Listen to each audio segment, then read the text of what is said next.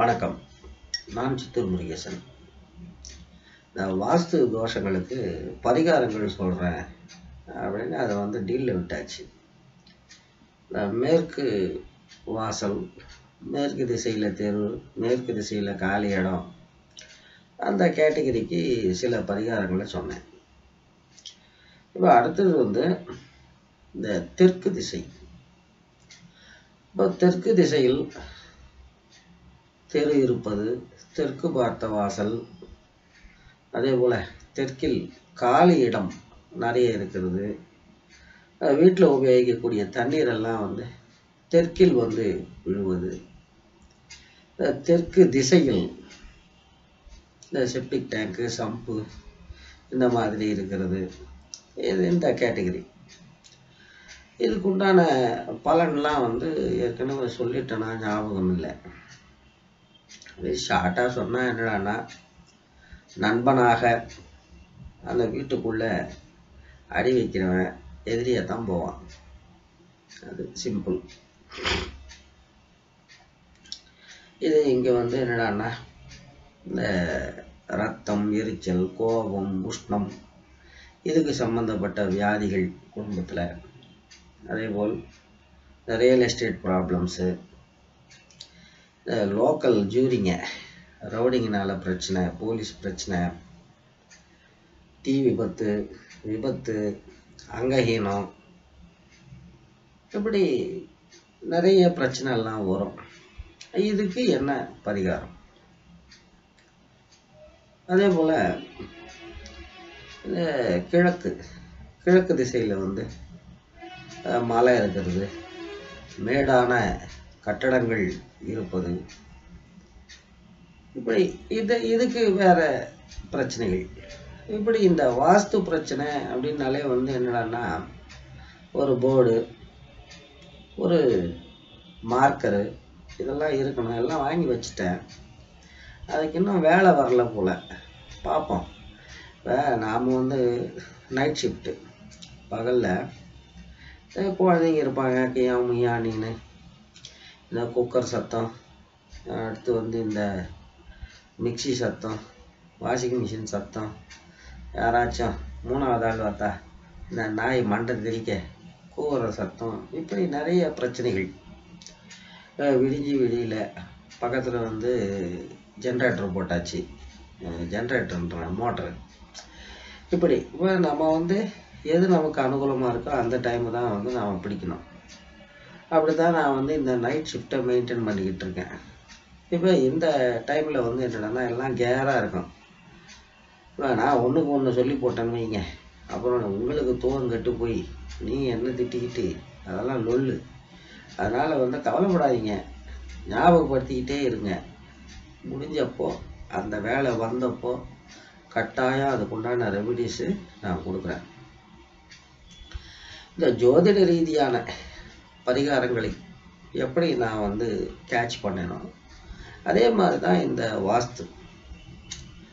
இப்போ ஒரு உதாரணத்துக்கு, ஒரு வீடு,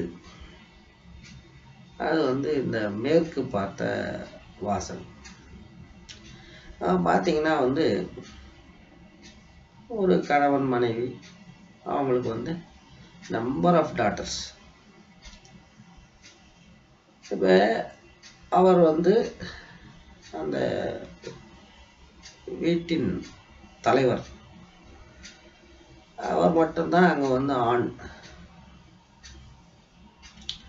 இப்படி இருக்கும்போது என்ன ஆகுதுன்னா, அந்த குடும்ப தலைவிக்கு வேற ஒரு இது லூப் லைனில் ஓடுது. இது அவருக்கு தெரிஞ்சு போய் அவர் வீட்டுக்கே வராமல் ஆஃபீஸ்லேயே செட்டில் ஆகிடுறாரு. இப்போ பாருங்கள், அந்த வீட்டில் ஆண் இருக்கக்கூடாது. அதுக்காக அதே போல் இந்த பெண்களுக்கு எல்லாத்தையும் அடக்கி ஆளணும், நம்ம ஹேண்ட் அப்பர் ஹேண்டாக இருக்கணும், இப்படி சில சிந்தனைகள். இது இப்படி ஒர்க் அவுட் ஆகுது.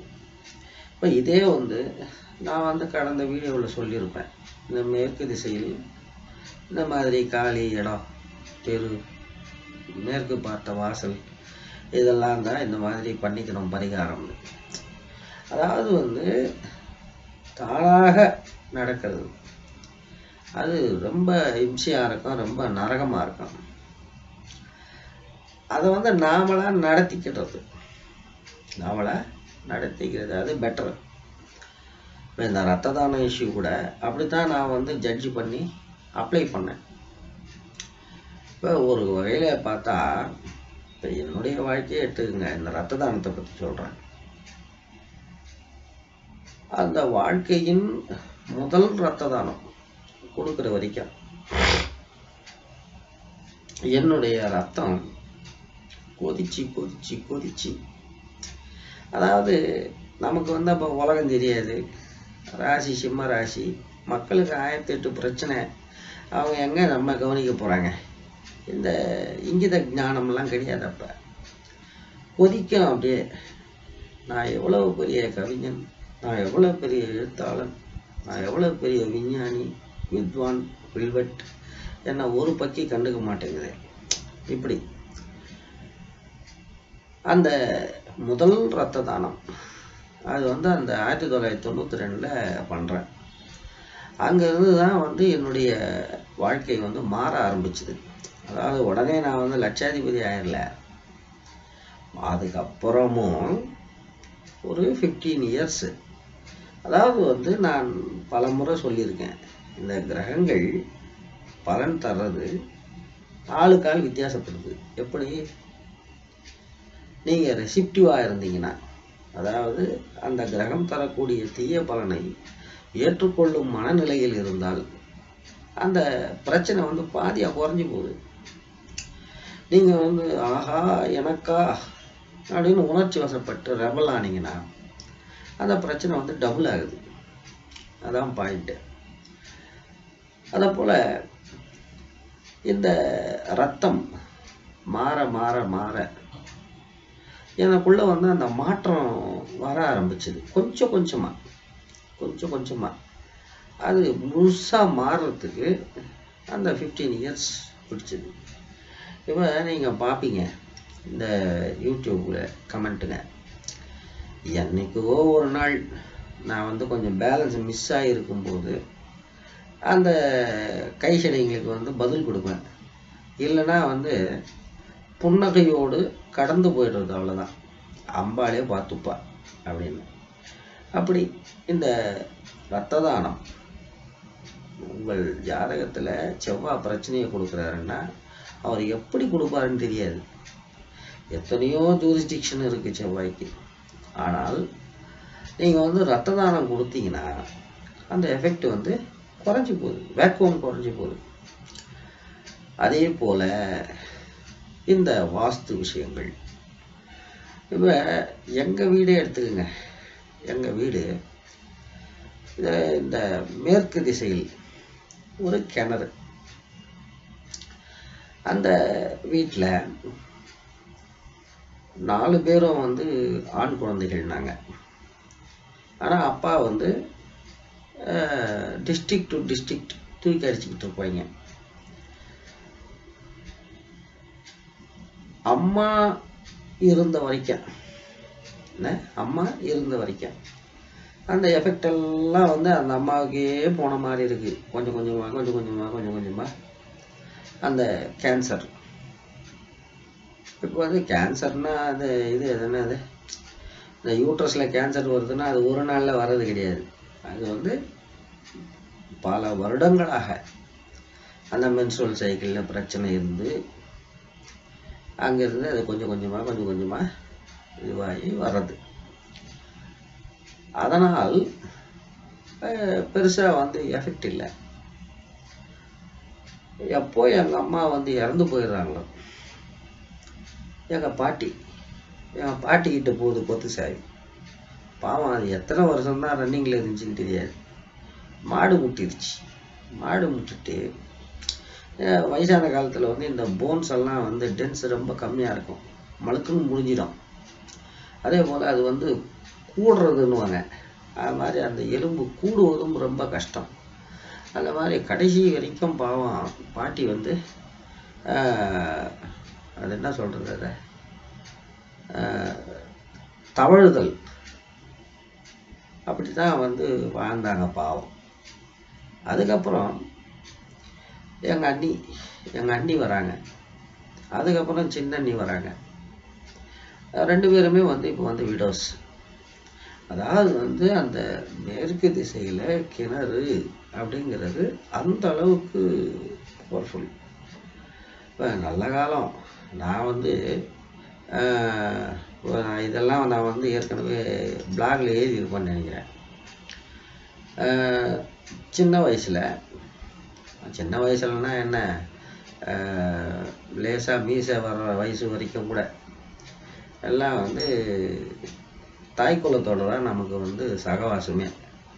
அதுங்களோட உட்காந்துக்கிட்டு தீப்பெட்டி ஓட்டுறது, இதை செண்டு கட்டுறது, பூ கட்டுறது, இதெல்லாம் வந்து புலி நாம. அது ஒரு தோஷம் பரிகாரம் ஆனாப்புல இருக்கு.